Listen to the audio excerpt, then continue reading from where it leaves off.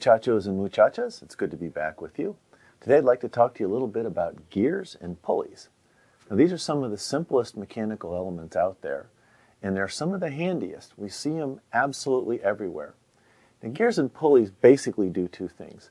They change rotational speeds, and they also change torques and moments. Now that seems a little abstract, but I bet all of you have had experience with this in the form of a bicycle. Now a bicycle works with sprockets and chains, not pulleys and belts, but they work the same way. Just think of a chain as a belt that won't slip. And if you look at most bicycles, they have a big sprocket in the front and a smaller one in the back. And what that does is that allows you to go a little faster as you pedal. But a lot of bikes, like this one, have a whole bunch of sprockets on the back and sometimes a couple more on the front. So what's that do for you? Well, if you've ridden one of these bikes, if you're trying to go fast on a flat surface, flat road, you want the big sprocket in the front and the little one in back. If you're trying to climb a real steep hill, you want the littlest one you got on the front and the biggest one you got on the back. What that allows you to do is just go straight up the side of that hill. You can climb a wicked steep hill with one of those. Now, you have to give something up, and that's speed. You're going to go up that hill, but it's going to take you a while. Your speed is going to go down. Now another example of pulleys that's maybe a little harder to notice is continuously variable transmissions. The pulleys are all on the inside so you don't see them. But here's a cutaway of a continuously variable transmission from a car. I believe this one's from GM. And it's got two pulleys, and they have this interesting feature that by changing the width of those little cones you see in there, you can change the effective radius of the pulleys, and you can change the gear ratio to be anything you want. So it's not like a regular transmission where you have fixed gear ratios defined by the gears in it. The pulleys can change to be whatever radius they want. So with that, let's run a problem. So what I've got here is a very simple system. This little pulley is being driven. It's got a moment of 100 Newton meters applied to it. Well, what's driving it? Oh, who knows? A motor, engine, a whole bunch of people pedaling, who knows? Something like that. And it's in turn driving this larger other pulley through this belt that we assume doesn't slip and it doesn't stretch. So there's no slipping, and the belt is what we call inextensible. It doesn't stretch along its length. So we've got a 100 millimeter radius there and a 250 millimeter radius there. Now, if you look at a pulley, that 100 millimeter radius, 200 millimeter diameter, the pulley's probably bigger than that. It's got some sides that kind of guide the belt. This is what we call the effective radius. That's where the belt contacts the pulley. There may be more metal outside of that, but that's the part that matters. That's the number we need. So given all this stuff, let's find M2, the moment applied back to this larger pulley, and then the speed at which that larger pulley turns. All right? So given, find, let's see, solution.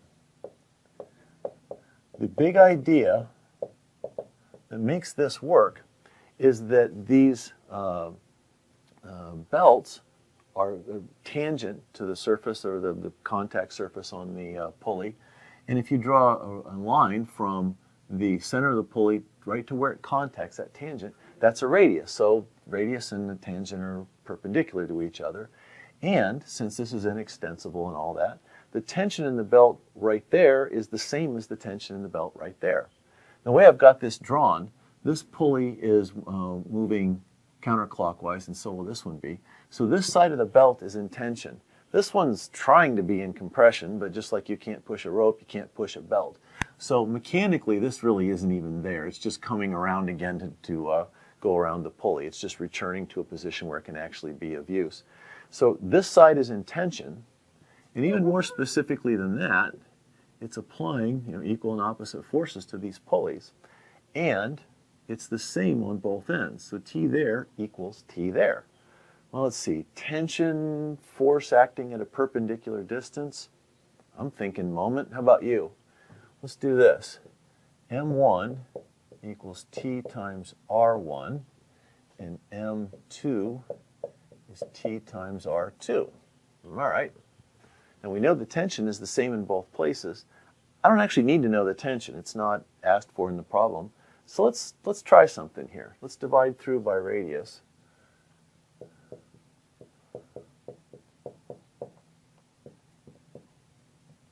Well, I divided through by radius on both of them. Let's see. So if they both equal tension, they must equal each other, right? So I can do this. There. Now, what am I looking for? Well, I'm trying to solve for that. So let's write this out here. There. That's it. That's all there is to this. And so this is that mechanical advantage. Oops. Wow. This is that mechanical advantage that you keep hearing about. R1 over R2 turns out to be just a constant, a multiplier that you multiply by the given moment right there. Right? So if you know the sizes of the two pulleys, you know the mechanical advantage. In this sense, it works just like a lever, and mathematically, it is a lever. So let's put some numbers in here. Okay, so 250 over 100. Now I can leave those in millimeters. Normally I would work in base units. Normally I'd convert those to meters. But since it's the same numerator and denominator, they just cancel out. And so I get 250 Newton meters. There's my answer. And so this is done exactly what maybe your intuition says. You put 100 Newton meters in that end, and you get 250 Newton meters out that end. Well, that's amazing if that's what you want. It doesn't come for free. So we've done this. Now we got to find N2, which is the rotational speed back there. All right. Well, let's try the same kind of logic here. I'm going to erase this. And so just like the tension is the same there and there, the tangential velocity is the same there and there. So let's change this a little bit. Because that belt is inextensible, one part of it is moving the same speed as another part, V1 has to be V2. Okay? The velocity, tangential velocity of each pulley has to be the same because they're connected by something that isn't stretching.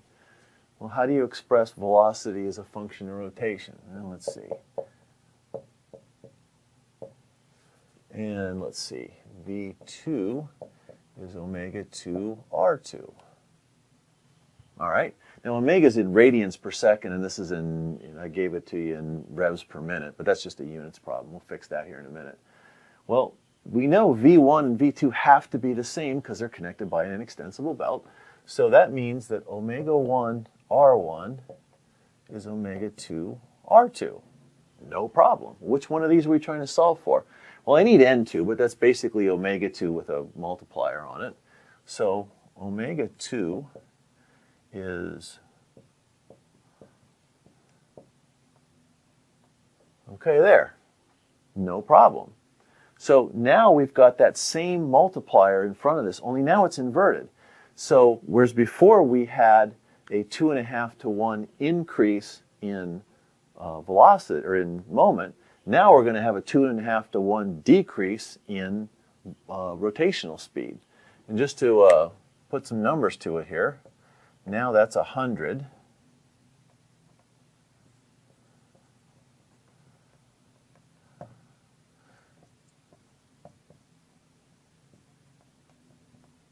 Well, that's in revs per minute. Well, I need radians per second. Let's see if I got enough room to fix that here. 1 minute is 60 seconds. And I can do this because 1 minute is 60 seconds. I'm multiplying through by 1. And let's see, 2 pi radians equals 1 rev. So let's see, so that cancels out, that cancels out, that cancels out. Okay, great. So 2 pi over 60, or pi over 30, is the conversion factor. Well, it turns out it's the same thing on the other side. So it's N2 times also 2 pi over 60. I can move that over a little bit. There we go, that's better. So this and this cancel out. So N2 is just 1, or well, 1 over 2.5, 100 over 250 times 100. And I think if I did that right, that gives you 40 revs per minute, 40 RPM. Right? So we got a 2.5 times increase in moment and a 2.5 times decrease in speed. Okay, like I said, this isn't magic. It doesn't. This thing here doesn't get to make energy. It just transmits it. So this is the pulley part I mentioned gears. Where's that? Well, hang on, let's fix that too. Let's draw this same thing, only instead of having a belt go between them, let's just put them in contact with each other, because that's how gears work. That's not too bad. All right, now, these radii now become what's called effective radius. If you look at a gear, there's a section of one gear intersecting with the section of another one. Okay, there's parts of a gear, I guess. There's one gear, there's the other one. They contact each other like right there. In fact, if you look at how gear teeth are manufactured, they're pretty sophisticated sometimes. So what we're looking at, this radius here, refers to the point at which those two things contact one another. The gear's probably actually a little bigger than its effective radius. It about has to be. And now instead of belt tension being the same between them, now we just say the contact forces are the same between them. So the force pushing this way on one gear is equal and opposite to the force pushing the other way on the other gear. And again, of course, the tangential velocities are the same too, because they're in contact with each other and not slipping. So gears and pulleys are mathematically just about the same thing. One exception though. This gear is moving that way, and because this one's in contact, if this one's moving counterclockwise, that one has to move clockwise. This, they both get to move the same direction.